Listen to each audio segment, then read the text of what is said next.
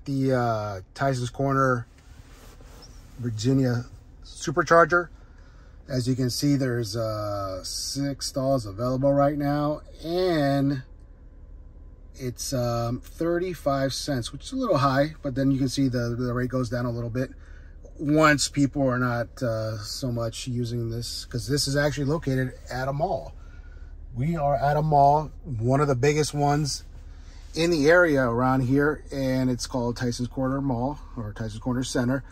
And so you can see how massive this thing is. It's like you got stores, you got shops, you got food, you got restaurants, and you also have a Tiffany's for all the gentlemen out there that you know, maybe they're getting hints of that sort of thing. There's a Tiffany's right across the street from Route 7 there, and yeah, so you can go check that out if you are inclined to do so. But so the location of the Supercharger is actually in a parking lot, basically parking garage, I should say, and not too difficult to find. It's pretty easy to navigate to, and then also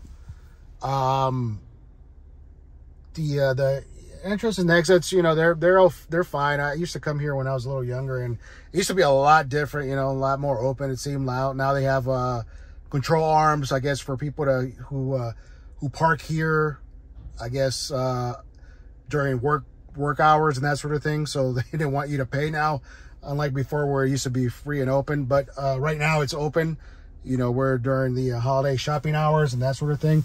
But yeah, so this is the location here. As you can see, the stalls, and these stalls actually are the first ones that I've ever ran into that actually have the rear cones, or bumpers, I should say, not cones, but little bumper area. So, you know, to ensure that you don't go too far, you know, and actually hit the wall and damage your Tesla. Your tires are gonna hit first, and then you know you're a little too close if you're not paying attention, especially with the hardware 4 and just the Tesla Vision, you know, that I'm actually using right now. So yeah, this is the location, and like I said, it's at a mall. The mall has a ton of stuff that you can look at and do and eat. So I'll put a link on there so you can see like what the amenities are for the mall itself.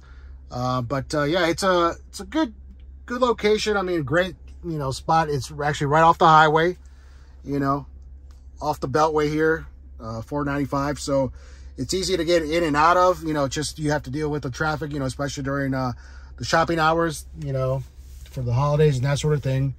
But other than that, it's pretty easy to get into, in and out of.